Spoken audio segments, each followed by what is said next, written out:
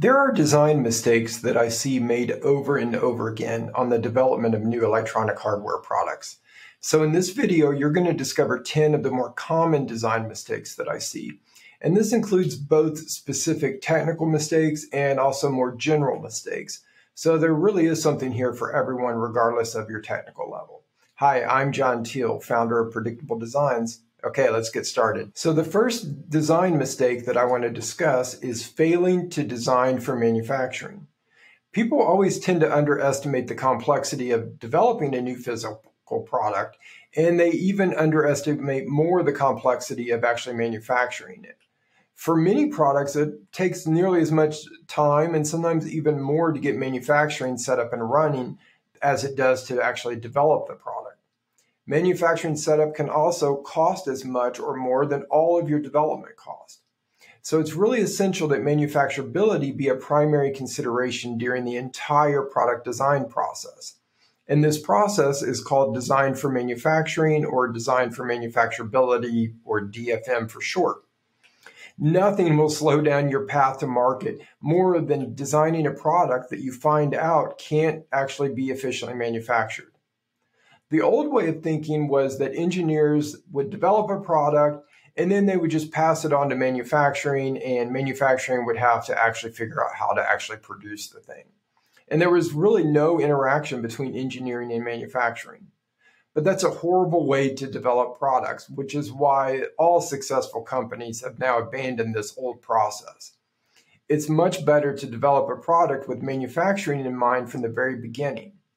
But also don't forget about something known as design for testability, which is all about designing your product so that it can be easily tested during production. And this can be kind of considered a subset of design for manufacturability. The next design mistake that I want to discuss is the incorrect design of wireless circuits. If your product has any wireless functionality, then the PCB layout for any RF portions is going to be super critical. Unfortunately, it's done wrong more often than it is done right, so be sure you watch this one very carefully. So the maximum power transfer between a transceiver, so this could be Bluetooth, Wi-Fi, something like that. For the maximum power transfer between that transceiver and the antenna, their impedance must be matched. This means two things are required. First is a proper transmission line connecting the antenna to the transceiver. This transmission line is fabricated on the PCB specifically for carrying microwaves, which are just high-frequency radio waves. In most cases, the transmission line is going to need to be designed with a 50 ohm impedance for maximum power transfer with the antenna. Be sure that you understand that it's not the resistance of the feed line. It's the impedance, the complex impedance it has between the feed line and the ground plane that's underneath of it. In addition to using a 50 ohm transmission line, it is also necessary to usually add some type of LC matching circuit. So an LC is just a simple circuit that consists of an inductor and a capacitor. So this circuit allows you to fine-tune the impedance so you can get it exactly right, and you can optimize the matching, the impedance matching between the antenna and the transceiver so you get the maximum power transfer. If this matching is not done precisely, then you'll end up losing power along your feed line, and what this will do is reduce the operating range for your wireless functionality. So it's definitely something that you want to pay close attention to. The next design mistake that I want to discuss, and this one is more general and less, it's not a specific technical mistake like the previous one that we looked at. And this mistake is waiting too long to estimate the manufacturing cost for your product. Successful tech companies always know approximately how much a product is going to cost to manufacture well before they actually begin developing it. Otherwise, how can they know the product is actually worth developing? If you're not a billion-dollar tech company, the odds are that you will first get your product fully designed, and then once you have that final prototype and you're ready to start manufacturing, then you will finally estimate how much the product is going to cost to manufacture. But what happens though if you discover that your product is going to cost more to manufacture than you expected? You could increase your sales price target, but that obviously has negative consequences. You could also make some redesigns to lower the manufacturing cost, but wouldn't it have been made more sense to just design it right the first time? For understandable reasons, many people think that you have to fully develop a product before you can accurately calculate the manufacturing cost, and that is absolutely untrue. With the right experience, it is possible to accurately estimate the manufacturing cost for just about any product. And this can happen well before any PCB layout or 3D modeling occurs. The next design mistake that I want to discuss is insufficient width for high current PCB traces. If a PCB trace will have more than roughly about 500 milliamps of current flowing through it, then in most cases the minimum width allowed for a trace probably won't be sufficient. The required width of a PCB trace depends on several things, including the thickness of the trace, which is also specified as the copper weight, and whether the trace is on an internal or an external layer. So if you have a 4-layer printed circuit board, there's 2 outer layers or 2 external layers and then 2 internal layers, and that makes a difference on how much current it can carry. For the same thickness, an external layer can carry more current for the same width than an internal trace because external traces have better airflow, allowing them to better dissipate the heat. The thickness depends on how much copper is being used for that conducting layer. Most PCB manufacturers allow you to choose from various copper weights from about 0.5 ounces per square foot. So that's typically the unit it's in ounces per square foot. So anywhere from about a half an ounce per square foot up to about 2.5 ounces per square foot. If preferred, you can convert the copper weight to a thickness measurement such as mils. And typically when designing printed circuit boards, you're thinking in terms of mils. And if you don't know, a mil is just 1,000th of an inch. When calculating the current carrying capability of a PCB trace, you must specify the permissible temperature rise for that trace. Now I want to look at a more general design mistake that I see repeated over and over, and that is not getting an independent design review done. If you don't get an independent design review of your product before you prototype it, then you may literally be throwing money away. It doesn't matter how good of an engineer you may be or how good the engineer is that you've outsourced your product design to. No one is perfect and all engineers make mistakes. Shocking. I know. I can't believe that we make mistakes, but we do. So getting custom prototypes made, whether we're talking the PCB or the product's enclosure, isn't generally cheap. And the more prototype iterations that you require, the more it will cost in total. It will also take longer to develop and bring the product to market.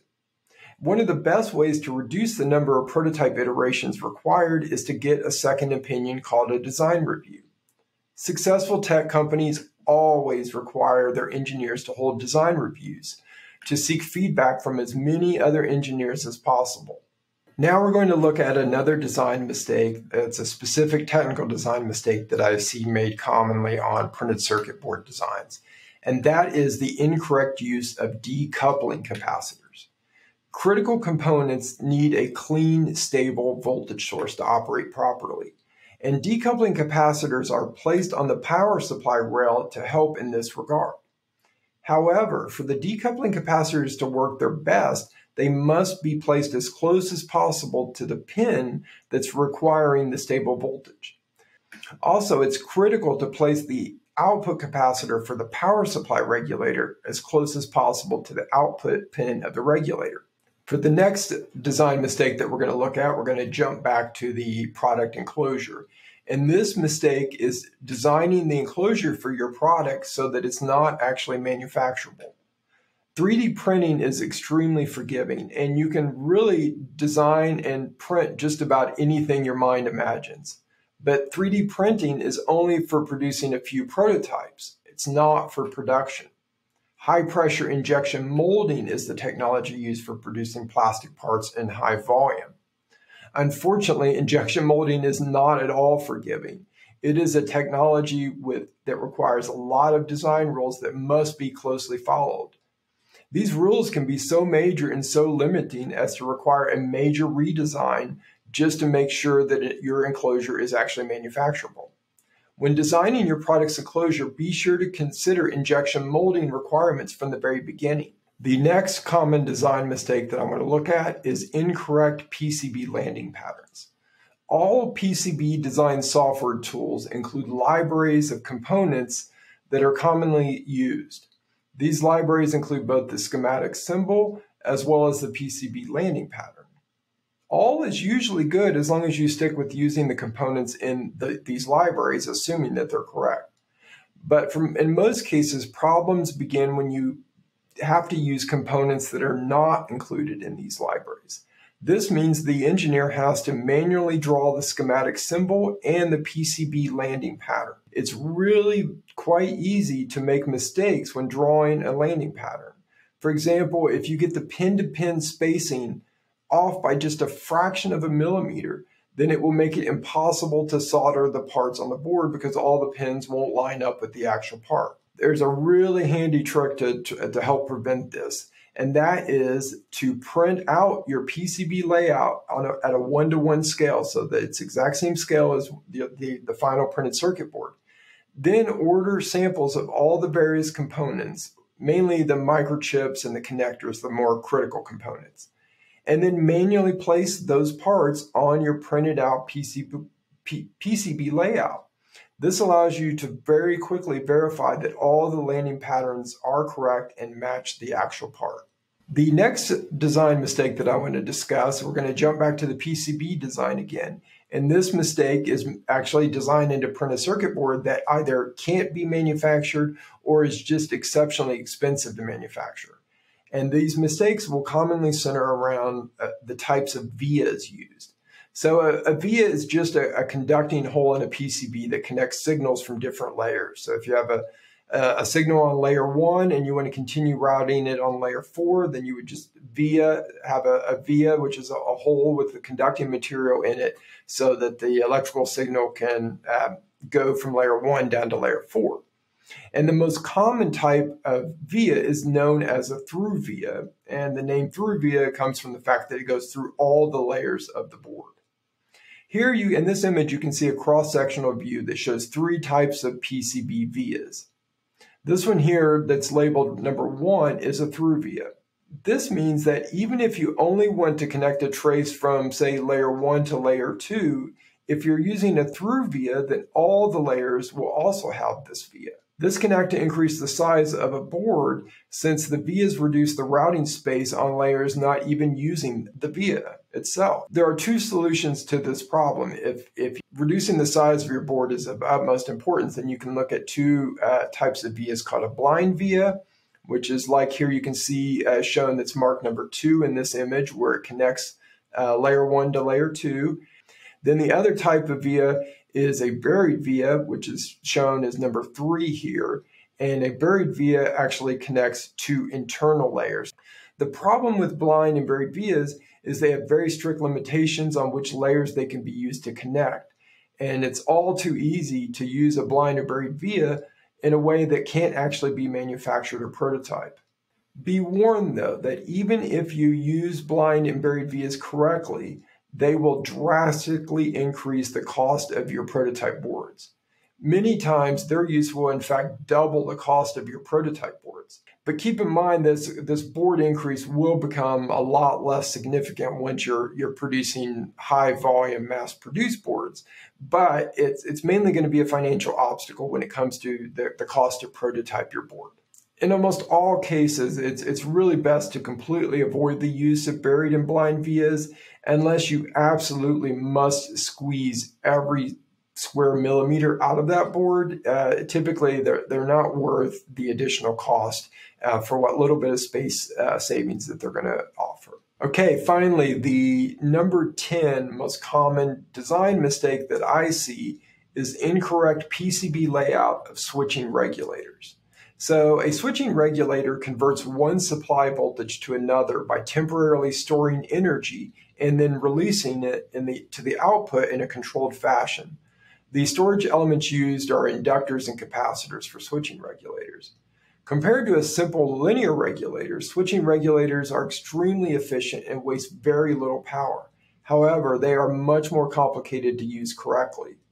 One of the biggest complexities of using switching regulators is correctly designing their PCB layout. You can't just randomly lay down the components and connect them up with a switching regulator. There are very strict layout rules that you need to follow for laying out a switching regulator correctly.